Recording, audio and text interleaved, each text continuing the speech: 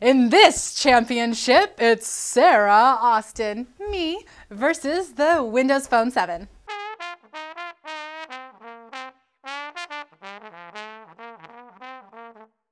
Here's how it works. Every time this phone surprises me, bam, to my face. And every time this phone sucks, I'm gonna knock it out.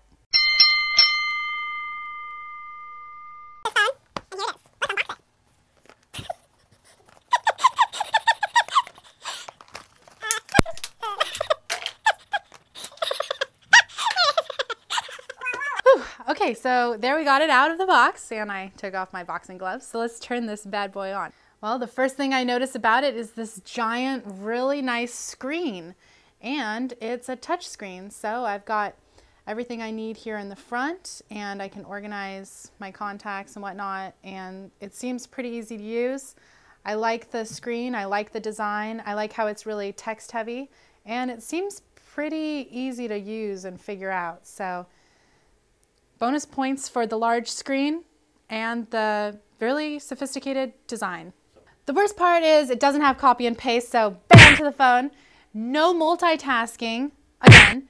And lastly, this phone OS only updates with Facebook, but not Twitter or LinkedIn built in. Final punch down for the Windows Phone 7.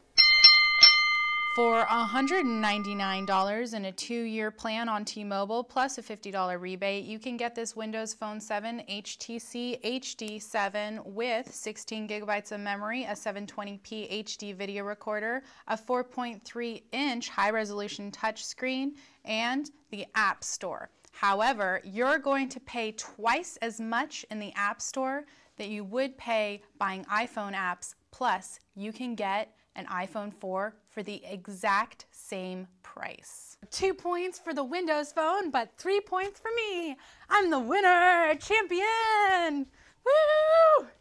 Yeah, yeah, champion. Woo! I'm Sarah Austin, and this is Pop 17. Subscribe.